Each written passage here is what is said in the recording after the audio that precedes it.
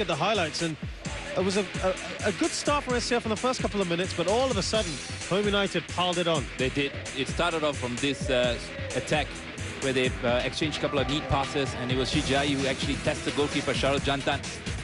To be fair to Shahril, he pulled off some spectacular saves, but in the end just succumbed to a couple of goals. Well, here's a look at another effort before that goal. Some great interplay, and at this point we were just singing the virtues of Shahril Jantan. But as we're going to see in a minute, it was a soft goal to give away. Absolutely, but this is what we spoke about. Shahril Jantan pulling off early saves here, just trying to keep his team in the game. Unusual save from Shahril Jantan, but did the job. Well, there we go. That was the opening goal by Shahril ISHAK, and the question was, who was on him? And in no man's land there, Shahril Jantan. Well, this is poor. Very poor by the entire SAFFC defenders, including the goalkeeper, who usually is very reliable.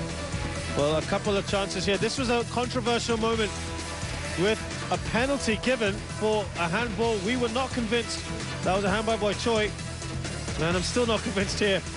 The referee deemed him leaning into it and giving a handball, but in the end, a poor penalty. Poor penalty, and that's the reason why SAFFC paid the price for this.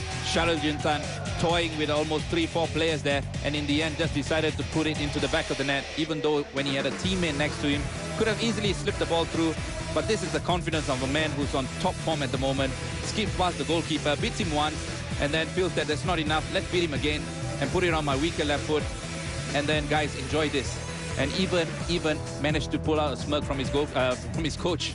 Absolutely superb goal from Shahril ISHAK, who's got 2 in this